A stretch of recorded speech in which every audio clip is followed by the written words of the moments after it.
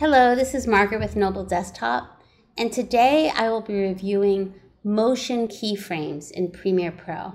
Motion Keyframes are a change in the scale or in the position of your clip on the timeline. Keyframes are many things, but a motion keyframe is, in a nutshell, that. So I want to create an artificial zoom in on him. So that's creating a change in the scale of this clip. So I have my effects control panel up. You might notice I'm in assembly mode. The new version of Premiere is a little clunky as far as accessing it. It's taking me a while to get used to it for anybody that's been editing for a minute. But if you don't see your effects control panel, go to Window, Effects Controls, Window, Effects Control. You need to have that open to create keyframes. You need at least 2 keyframes to make a change. The first keyframe represents where the change begins. The second keyframe represents where the change ends. And what's between those is the action, saying, okay, right here. That's where I want to start zooming in on this guitarist. So in my effects control panel, I have motion. I'm going to open that up. And here we have what's called toggle animation, little buttons there. Now, this is your first way of activating your ability to keyframe. I'm going to click on position and scale. I'm actually creating 2 sets of keyframes because often when you increase the scale of something, you also want to increase its position in the frame. For example, when I zoom in on him, I may also want to bring him over to the left or the right or up or down. As soon as I clicked on these 2 toggle animation buttons, you might have noticed these diamonds appeared. These are keyframes. Here is the position keyframe, this diamond, and here is the scale keyframe, this diamond. So it says, okay, I'm ready, you want a keyframe. What do you want to do? Well, the first thing I want to do is say where the keyframe ends.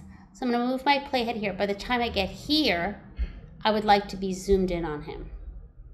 Now, I do not click on these diamonds. I do not click on these toggle animations again. The only thing I do is increase the numbers. I can reposition it. XY axis are these numbers here. You could also click here and reposition him right in the page. I'm going to have a nice zoom in. So I want to see what my keyframe looks like. I'm going to go use my back arrow. That takes me to my first set of keyframes, and let's watch it.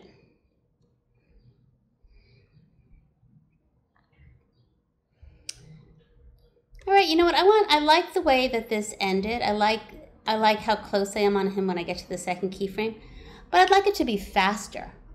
So the way to make it faster is I'm going to highlight both these and just make it closer to the first set. So it knows what I told it to do, but now it has less time to do it. So now it's the exact same look that I wanted, but it's a faster way of getting there.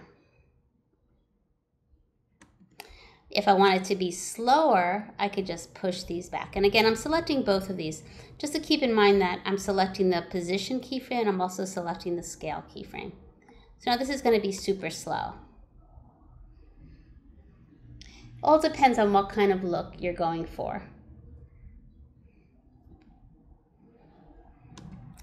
All right, I'm actually also going to put my playhead towards the beginning of my clip. I actually want it to start right at the beginning of the clip, so I'm going to move my keyframes right to the beginning of the clip. And maybe I'll just scoot this over because I'm going to make another set of keyframes as well. So now I have this first one. So now if I wanted to pause here for a moment and then make another set of keyframes that go down to his hands, that's when I would click on these diamonds. The only time you click on this is if you want to delete a keyframe or if you want to add a keyframe.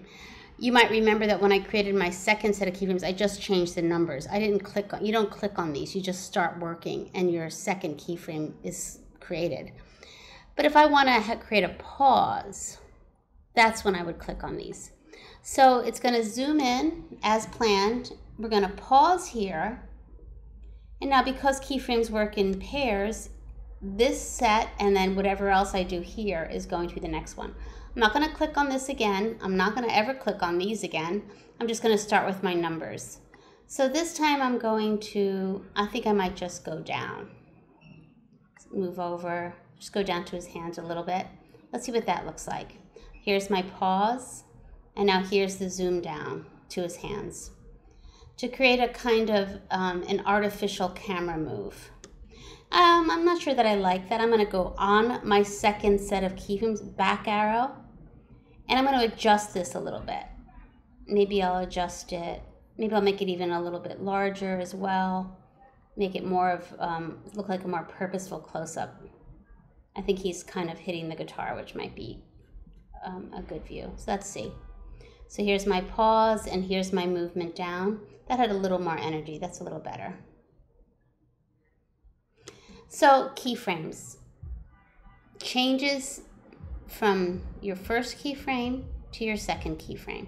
That's all they are, and they work in anything you can imagine, from something turning gradually blurry, something getting gradually louder. There's an assortment of use, but this is just the very basic introduction to motion keyframes. That's all for this tutorial. I hope you've enjoyed learning how to use motion keyframes in Premiere Pro. This has been Margaret for Noble Desktop.